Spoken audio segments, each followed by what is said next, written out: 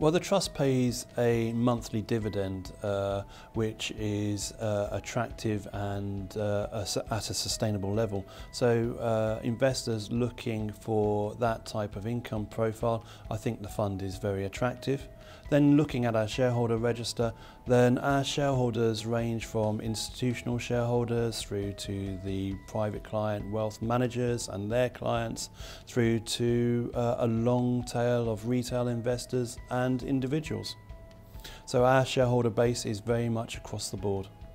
Over the short term, the fund has underperformed its benchmark, and that's principally due to some issues with regard to our retail exposure. Although we have no exposure to shopping centres or to traditional high street shop units, we have an exposure to retail warehousing, and we have been hit by a number of CVAs, which have been very prevalent in the retail sector over the last 12 to 18 months. The focus of activity is to repairing that income and restoring value. Over the longer term, over the 10-year horizon, then the fund has outperformed its benchmark. The fund, importantly, has never cut its dividend either. When you consider the long-term total return from UK commercial property, then the income component comprises around about 2/3 of that return. So income is extremely important. So when you then start looking at BMO Commercial Property Trust, there are a lot of initiatives within the portfolio, a lot of asset management, a lot of refurbishment, redevelopment, relettings that will increase the income derived from the portfolio, and as such I believe a 5% return should be sustainable. So our 5-year forecasts are for total returns of around about 4–4.5%. So we're looking at capital values in certain segments coming off, but if you're looking at that type of return, then again we're looking at the importance of the income return across the board.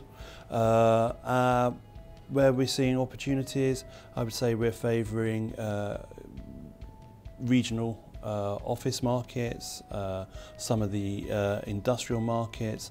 At the moment we're avoiding retail properties because of the highly publicised CVAs with tenants and rental reductions, but that sector will become oversold and there may well be some buying opportunities in the future. Well, Brexit is obviously having an impact on the fund. When you look at the capital markets, transactional volumes are way down this year, so opportunities to buy good quality stock are few and far between. I would say if there's a managed outcome to Brexit, then there should be more stock available in the market. Across the portfolio, Brexit is causing our tenants and companies to delay their decision making and their commitments. So we've got a significant amount of activity ongoing in the portfolio, but to close those files and to contract those deals is taking a time. So as a practitioner, we are looking forward to a satisfactory resolution to the Brexit.